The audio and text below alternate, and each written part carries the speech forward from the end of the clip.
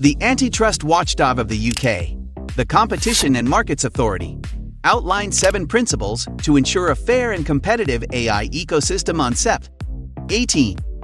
The discussion of regulating AI is a hot topic around the world, as 2023 has become the year of generative AI. The governing body in the UK has unveiled the principles to kickstart a project to tighten the scrutiny of a technology that is growing rapidly. FM are AI systems with broad capabilities that can be adapted to a range of different, more specific purposes. Recent developments in FM and their rapid adoption across several user applications, such as ChatGPT and Office 365 Copilot, highlight their potential to spur innovation and economic growth, reads the press release issued by CMA. The outlined 7 principles are expected to regulate AI systems trained on vast pools of data that can be adapted to various tasks, known as FM.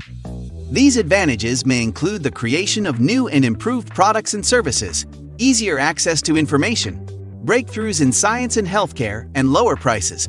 Like and subscribe for the most relevant news about the world of the metaverse.